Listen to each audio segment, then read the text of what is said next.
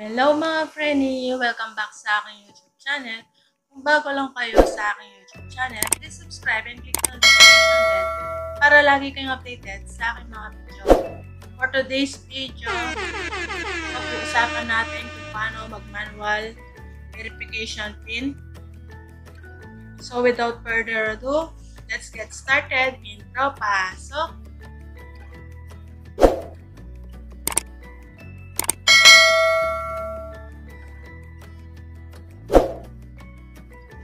Three times ka na bang nag-request ng PIN at wala pang dumarating na Google Adsense PIN sa inyong bahay?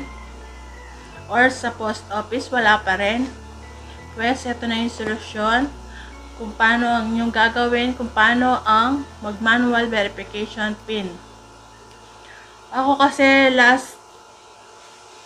last request ko is no January 7. Tapos, naghintay ako ng 1 week. Pang third ko yun ha, pang third request ko yun. Tapos, naghintay ako ng 1 week, which is 12 ka gabi. Tinry kong mag-manual. So, ipapakita ko sa inyo kung paano ko siya ginawa. At i-reveal ko na rin kung magkano ang aking first YouTube salary. So, excited na ba kayo? Panoorin nyo na to. Na mag-verify na PIN, i-click mo na yung verify, tapos click yung reset PIN. Dito lang yan sa Google Adsense, tapos reset PIN, click yung kulay blue na reset PIN. So, ayan, ito yun na yung pang third request ko ng PIN.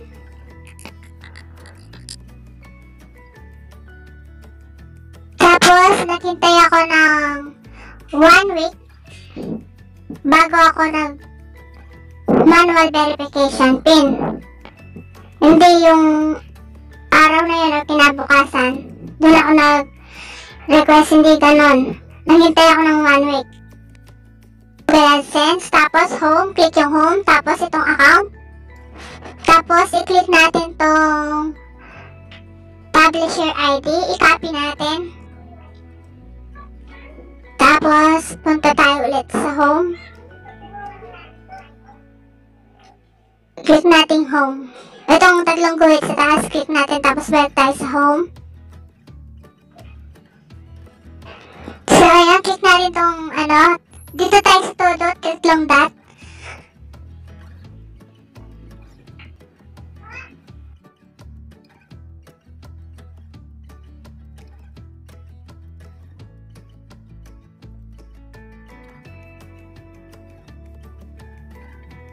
Tayo sa may bandang baba yung todo, tapos tatlong dot.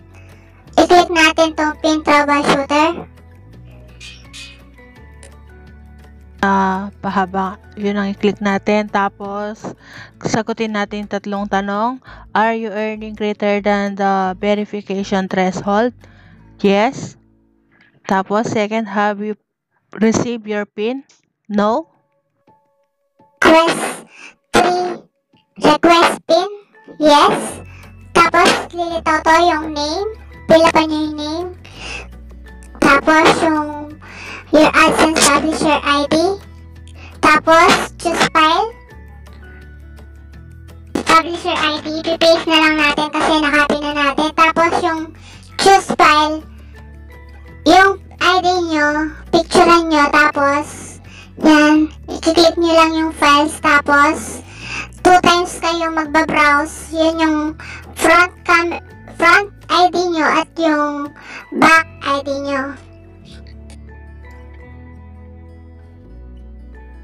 Kung napila pa nyo na lahat, pwede nyo na siyang i-submit. So, ayun, yung nakuha ko yung threshold ng YouTube, yung $10 is noong November 28, nag-email si YT.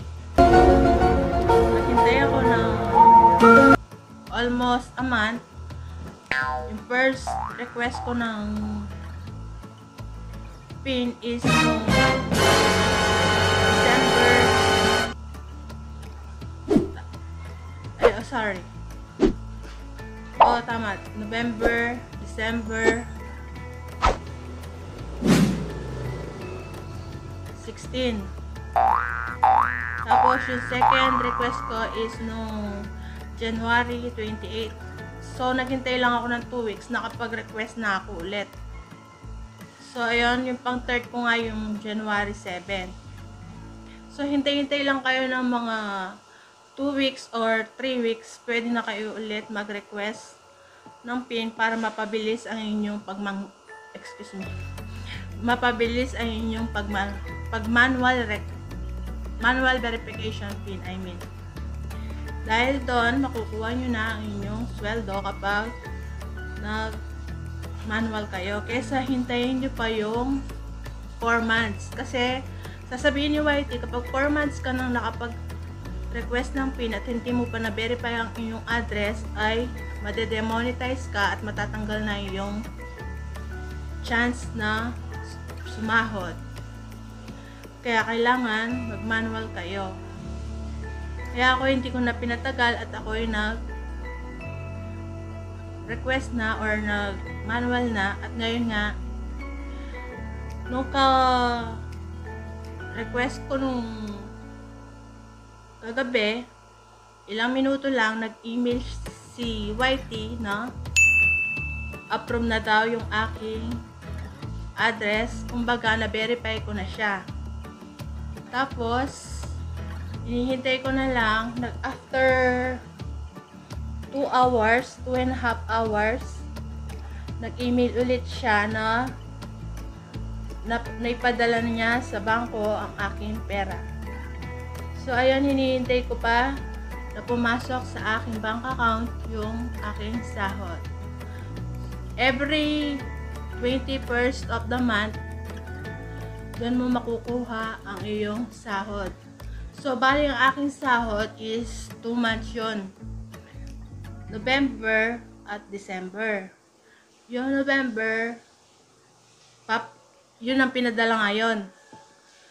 Tapos, yung December ko, sa 21 papapasok or ipapadala ni YouTube yung aking sweldo. So, ayun. Sana may napulot kayo sa aking video ngayon. Thank you for watching. See you on my next vlog. Bye!